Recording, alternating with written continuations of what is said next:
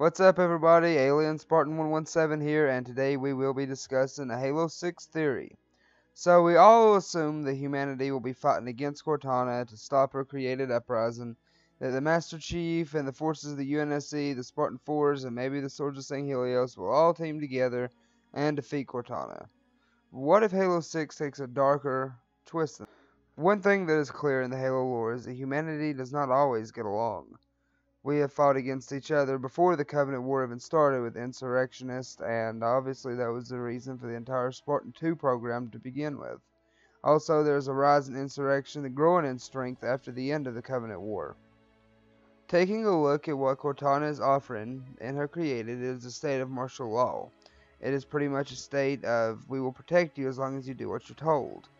Now, often we think that they will rebel against this, and certainly there will be some humans who will. The Master Chief of the UNSC will obviously not take heed to Cortana's plans. But what about humanity as a whole? What about the insurrection? And what about the average citizen?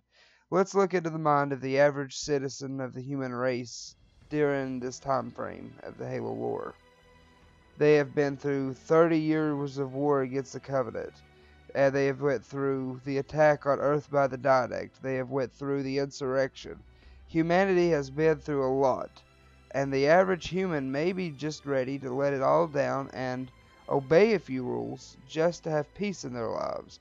To not lose any more loved ones to Forerunner weaponry or Covenant plasma beams. Sure, there will be humans that continue the fight. But with that said, how much of the human race would be willing to just give in to Cortana's plan and would actually accept her offer? This doesn't lay with the political spectrum of the UNSC or the UEG. It lies with every human. Every human will have a decision to make. A lot of them will decide to resist, and of course pretty much every branch of ONI, the UNSC, will decide to. But when you think of the perspective of a mother who lost all of her children during the Glassing of Reach, or you think about a father who lost his son in the Didact's attack on New Phoenix. It's easy to see how these people may just want to have peace. The human race may just be exhausted of death and destruction, and would be ready to just give in to anything which was offering peace. And that might be the true horror that Cortana is offering. Even though her plan is that of a martial law and control, she also offers peace. Peace is something that entire generations of humans in the Halo War have not even known. Almost everybody would know of some family members who's died in a war, and everybody knows about the Glassing of Reach. They know about the war and the horror that it brought. But can anybody, except for the elderly in the Halo Lore, truly remember a time of peace? Is that going to be a factor in the Halo 6 plot? What factions of humans, maybe the insurrectionists, will actually heed to Cortana's plans, because they would no longer be under the control of the Earth government? Or what other factors could come into play?